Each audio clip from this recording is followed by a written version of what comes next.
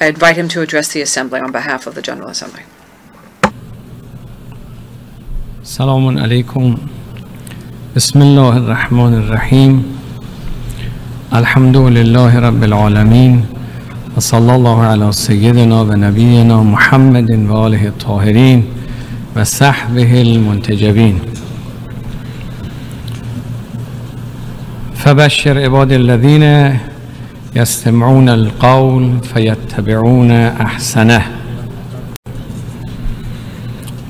آقای رئیس، انتخاب جناب عالی را به ریاست 78مین نشست مجمع عمومی سازمان ملل متحد تبریک میگویم. I congratulate you and give you felicitations on the 78th General Assembly of the United Nations. Since last year, when I addressed everyone from this podium, the world has witnessed bitter as well as sweet events. But the world, nearly 8 decades following the establishment of the United Nations, the new session of the General Assembly commences as the world is experiencing unprecedented and historic changes. Meanwhile, the assurance of a luminous future for human society lies in the devoted observance of lofty virtues that guide people towards excellence and noble ideals.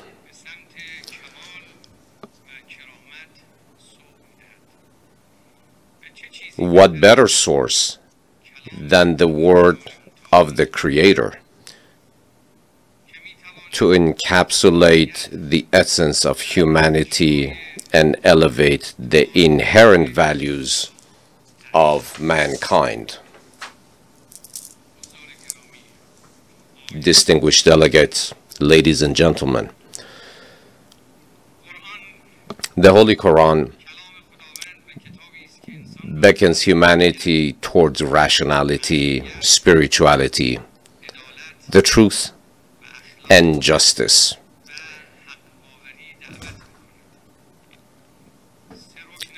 It expounds upon the unity of mankind, proclaiming all earthly inhabitants.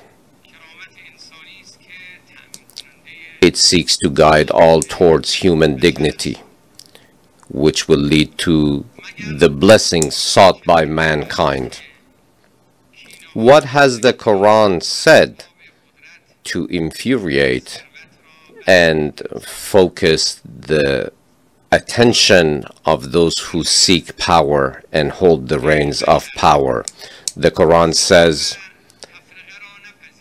humans do not accept oppression, and with this pursuit you will be able to reach elevated divine values.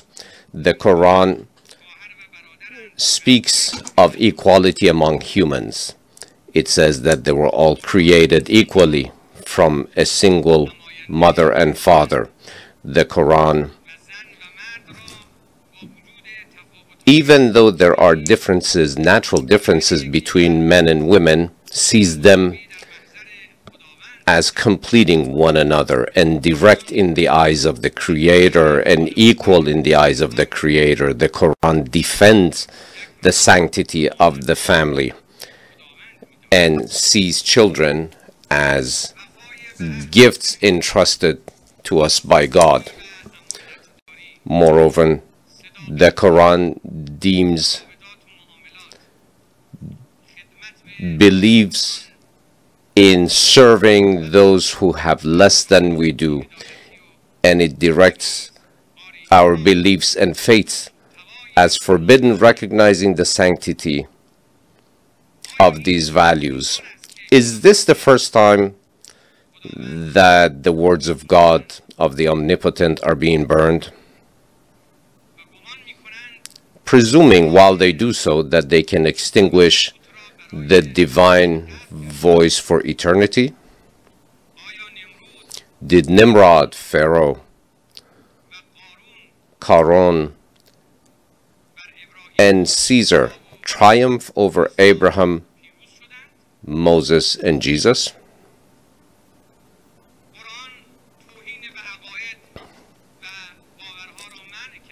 The Quran forbids all forms of violence in human interactions and deems respect towards Abraham, Moses, and Jesus on par and equal to with the sanctity for the Prophet Muhammad, peace be upon him.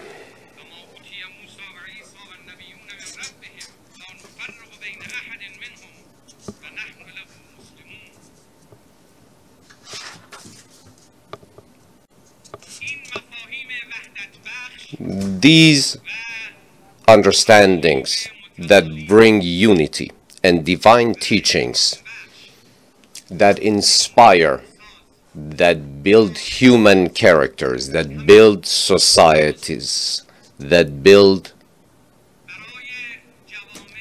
progress for human societies will never be burned, is eternal. They remain impervious. The fires of disrespect will not overcome the truth, the divine truth. Mr. President, Islamophobia and cultural apartheid witnessed in Western countries, evident in actions ranging from the desecration of the Holy Quran to the ban on hijab in schools and numerous other deplorable discriminations, are not worthy of human dignity. Even more concerning is that behind the scene there seems to be an agenda which seeks to divert attention with using the tool of freedom of speech. As one Westerner said, now that the West is faced with a crisis of identity, sees the world as a jungle and presents itself in the best of lights as a beautiful garden. And some potent interests see this fabrication as their tools of choice. These apartheid has targeted the Muslim community, particularly the immigrants who are themselves victims of colonial policies. In alignment with all adherents of faith and advocates for freedom, we firmly believe that reverence for religions should hold a prominent position on the United Nations agenda in order to indoctrinate the proper framework for respect to all world religions. Concurrently with the war on Islam, we are also seeing a war against the framework of the family. The family is the most fundamental column that has supported human development, which is now under attack. Today, crimes against humanity are not just the occupation of lands and oppression against people and mass killings, but it's also a concerted attack on the family itself. That is also a crime against humanity. The protection of the nucleus of the family, made up of the sanctity of marriage between a man and a woman, is an inherent truth to be accepted by the entire world. The proper teachings of the populations at large throughout the world, unless done so within the framework of the family, will not yield the desired results. These are divine words, mother, father, natural words and concepts such as family. Actions that can be seen as wanting to bring cessation to the human race itself. We are today in need of a world movement that brings commitment to the existence of the framework of the family so that all members of the families can experience life in peace and stability next to each other. We ask, therefore, all religious leaders to adhere to their historical responsibilities in defending the sanctity of the family and move against fabrications. We expect from the United Nations to put a very high priority on its agenda and give the proper protection to the framework of the family. Ladies and gentlemen, we find ourselves at a critical junction in history. The global landscape is also undergoing a paradigm shift towards an emerging international order, a trajectory that is not reversible. The equation attributed to the hegemony of the West no longer resonates with the diverse realities of today's world. The former old liberal order, catering to the ambitions of voracious rulers whose hunger has no end, and to that of the capitalist, has been relegated to obsolescence. In short, to endeavor to universalize American ideals throughout the world have proven to be failures. The Iranian nation takes pride in having instrumentally unmasked the true nature of the rulers in both the East and West through its Islamic revolution. In conjunction with other nations of West Asia, Iran has played a significant role in defeating the global arrogance. Now that global nations exhibit heightened resistance and awareness as non-Western powers have emerged, there is a collective hope for the establishment of a novel and equitable world order. Central to the forthcoming international order is the abandonment of global arrogance in favor of regional cooperation and orders. The Islamic Republic of Iran advocates for maximum economic and political convergence within and between regions and is interested in interacting with the global community under the principle of justice. However, as independent nations increasingly align themselves towards cooperation and convergence, certain powers are attempting to incite conflicts in different regions. Employing a Cold War mentality, they strive to reconstitute blocs on a global scale. This regressive endeavor poses a significant threat to the security and prosperity of nations. The Islamic Republic of Iran staunchly maintains that the formation of new East-West divides should not be permitted to take shape, making trade corridors unsafe, diminishing countries from allies to dependents, stifling the economic progress of sovereign nations, and fomenting proxy wars across Asia and Europe are all elements of this sinister chain. Ironically, these actions are put forth in the name of defending democracy.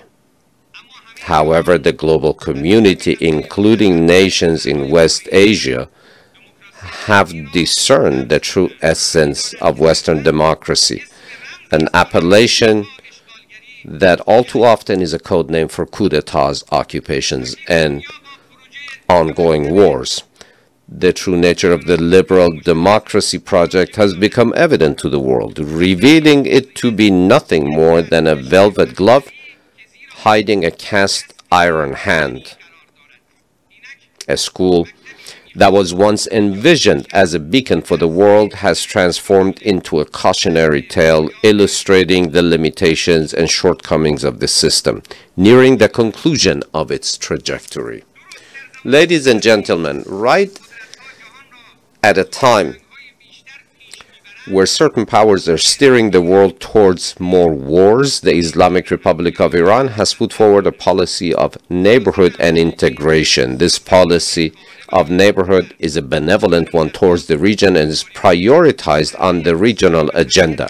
The Islamic Republic extends a warm welcome to any hand that is extended in friendship, firmly believing that an independent and robust neighborhood represents an opportunity for the entire region. We will welcome any extended hand quite warmly. A stable and powerful neighbor is healthy for a stable region.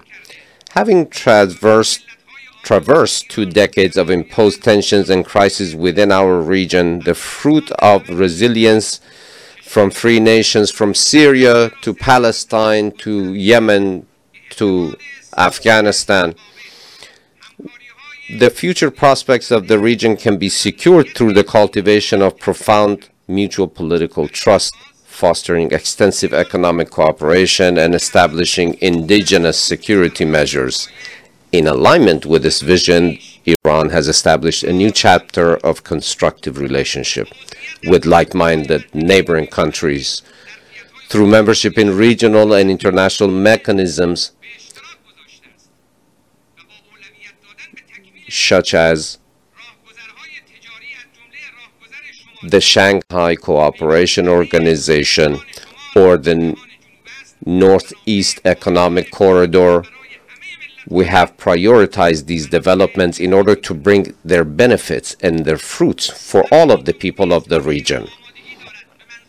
The Islamic Republic of Iran also stands ready in order to decrease the effects of climate change, to bring her capacity, her national capacity for renewable energy production and share those with other countries. In the security sector, the good neighbor policy seeks to increase regional cooperation and forbidden external meddling. From the Caucasus to the Persian Gulf, any type of foreign presence not only is not part of the solution, but it is the problem itself. From the Caucasus to the Persian Gulf, any type of foreign presence, not only it is not part of a solution, but it is the problem and the difficulty itself. We see the security of the neighbors as our own security, and any type of insecurity for them is insecurity for us. With benevolence and goodwill, we have taken initiatives throughout the region. Even though bringing together politics and security needs strengthening, this process needs to be strengthened and can only be realized when it's accompanied by meaningful economic cooperation.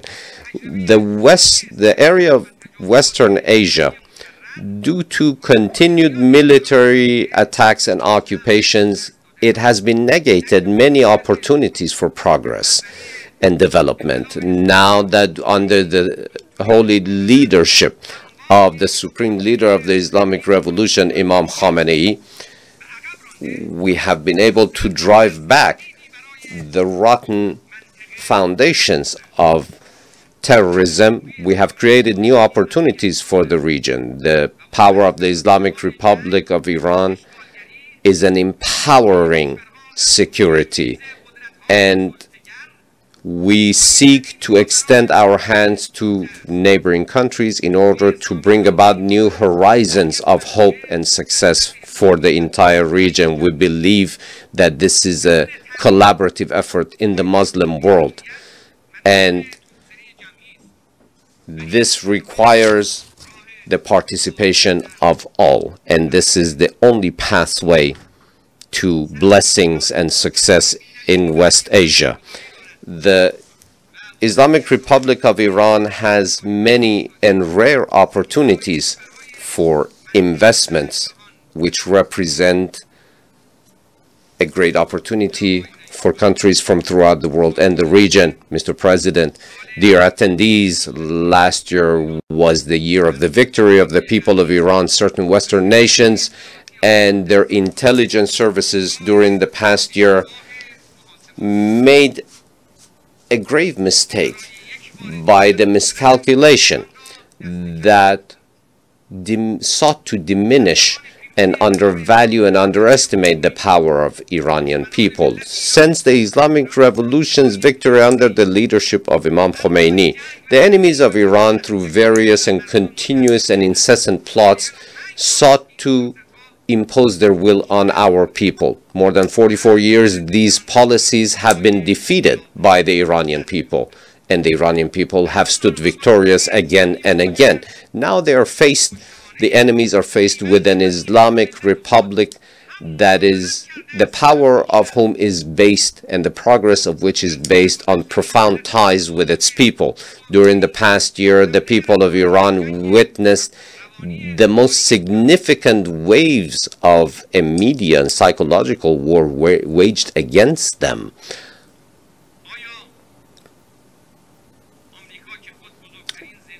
The United States of America, which now possesses the biggest women's prison, therefore mothers' prisons in Iran, can sincerely be the defender of women's rights.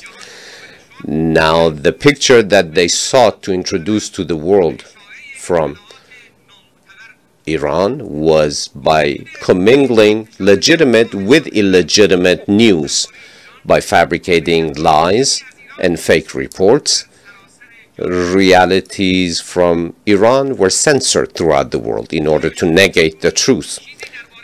Have you ever heard anything about the chemical bombardment against the Iranian people, those chemical weapons that were supplied by certain European countries to Saddam Hussein? Have you seen those whose bodies are severely and gravely damaged by chemical attacks, who are still alive but in hospital for 35 years? Have you seen their photos and images?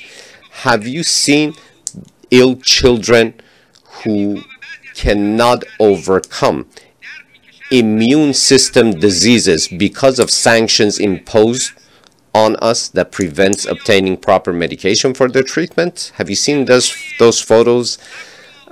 Have you seen the pictures of patience, of sacrifice, and steadfast fortitude of the Islamic people of Iran?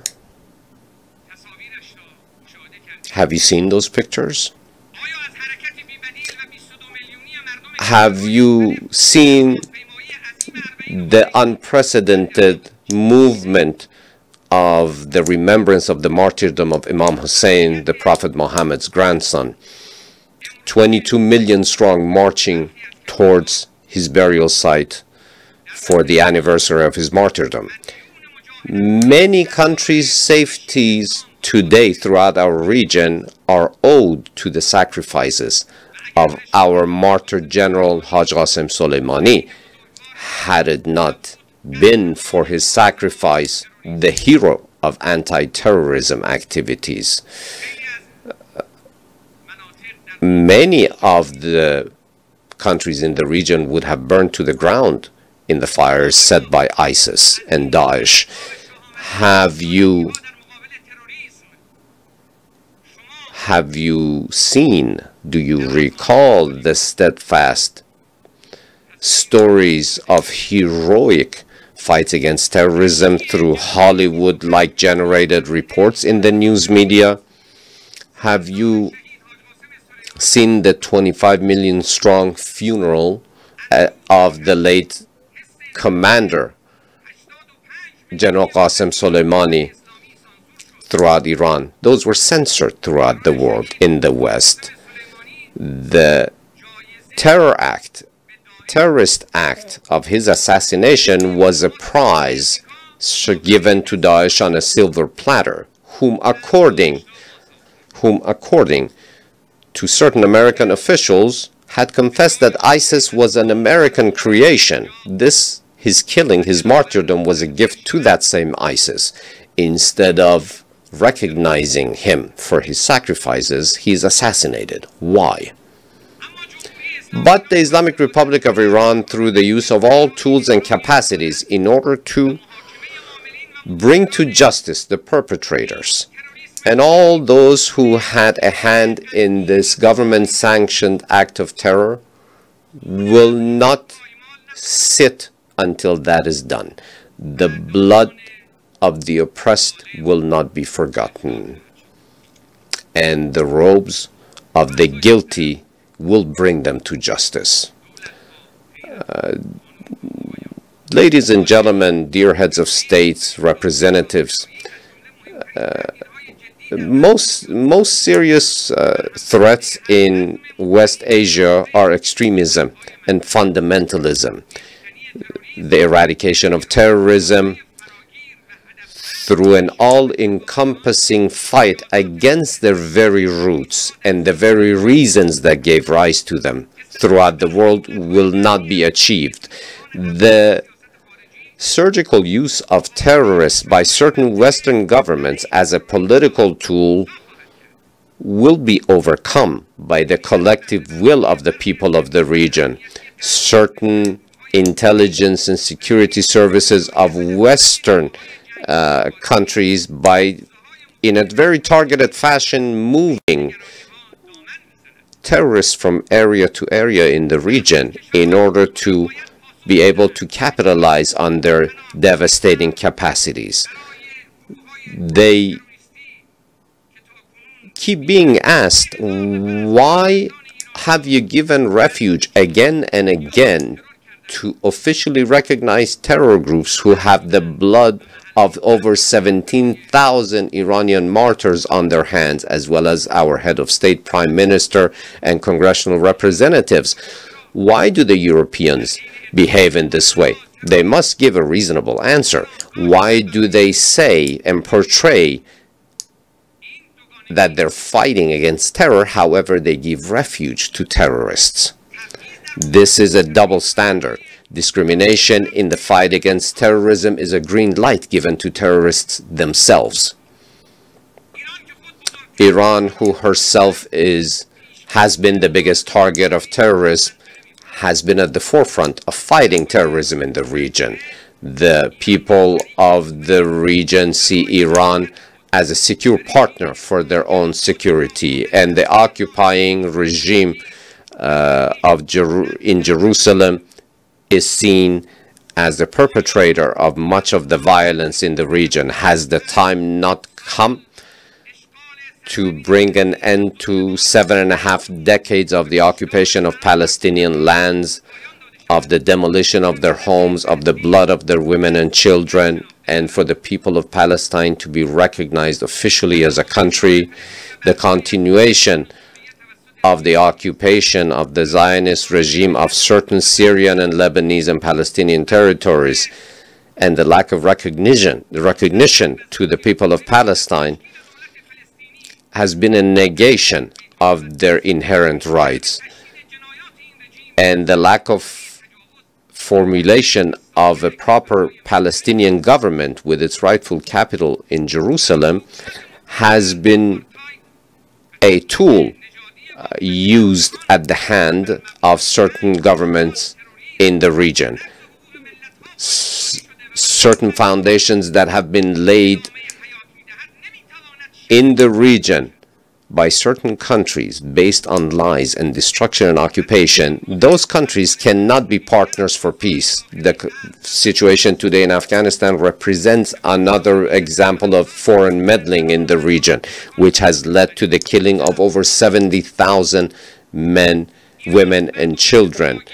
In Afghanistan, Iran insists on an all-encompassing government with the participation of all Afghan groups and population, but the assistance of the world is needed in order to address the crisis of refugees who have been driven from their land, from Afghanistan, a great many of whom are being given refuge in Islamic Iran today. Vis-a-vis the Ukrainian crisis and the war, I would like to remind everyone again of our position, unambiguous position, as the Islamic Republic, we do not stand nor support any war anywhere, not in Europe nor anywhere else. We do not see any war to benefit any sides in Europe. Any type of tension and fanning the flames of violence in Ukraine has been done by the United States of America in order to weaken the European countries. And this is a long-term plan, unfortunately. We support any initiative for a cessation of hostilities and the war, and support any political measure. We fully announce our support for such initiative. Mr. President, ladies and gentlemen, the Americans leaving the JCPOA showed an official trampling upon their commitments by that government. It was an inappropriate response to our fulfillment of commitments within that framework by having broken the agreement within the framework of Resolution 2231 passed by the UN Security Council. It has committed egregious and unilateral crime in the international arena.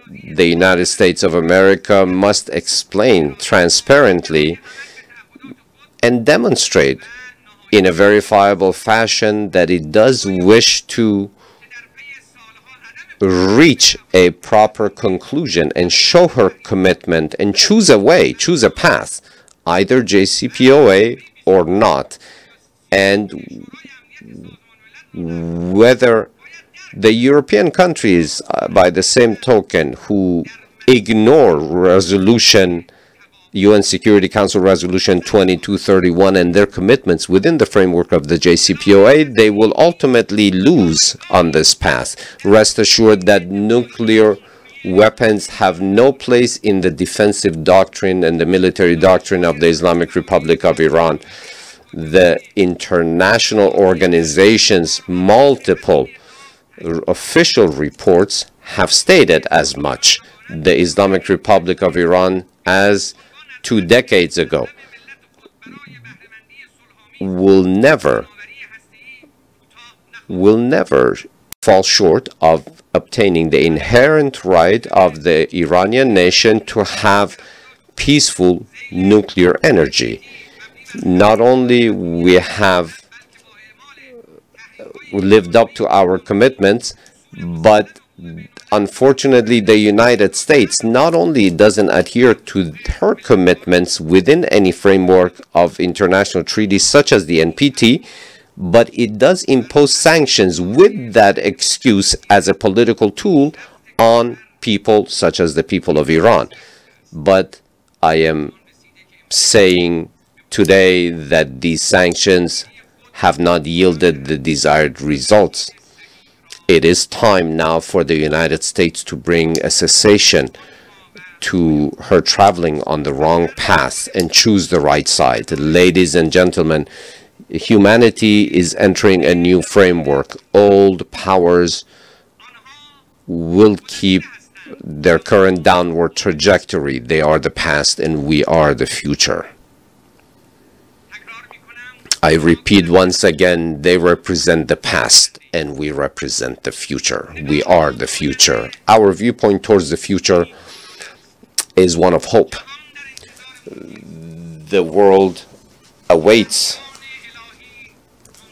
the day that has been promised by all faiths throughout the world, by all Abrahamic faiths, that ultimate seeker of justice does exist. We do believe that according to divine will, just as divine prophets have promised, justice and fairness will overtake the world, and the rule of the sincere people, those who truly follow the path of the omnipotent, will reverberate throughout the world. A world that rejects ignorance. The world awaits the day in which the old path will come to an end. I do thank you for all of your attention and your presence here today. May the blessings of the Omnipotent be upon you and your loved ones. A nombre de la Asamblea. The Assembly would like to thank the President of the Islamic Republic of Iran for the statement just made, and I request protocol to escort His Excellency. The Assembly will